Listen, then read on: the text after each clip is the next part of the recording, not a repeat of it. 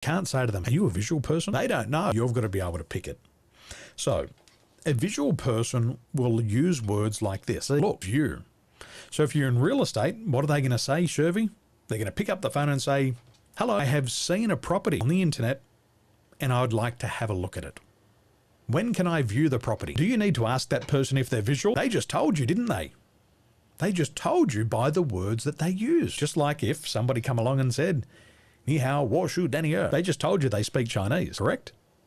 You don't have to ask them. Now you know. Visual people will use the words appear and show, dawn, reveal, envision, illuminate, imagine, clear, foggy, focused, hazy, crystal clear, and picture. Now, if they're a visual person, those words are very important to that person.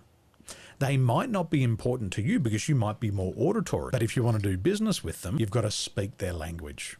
Is that true? If you want to go to Japan and you want to do business with the Japanese, don't expect them to learn English. Go and learn Japanese. You want to go to mainland China? Don't worry about your Arabic lessons. Go and learn Chinese. Why? Because you want to speak their language. Does that make sense? If they're visual, you want to speak the visual language.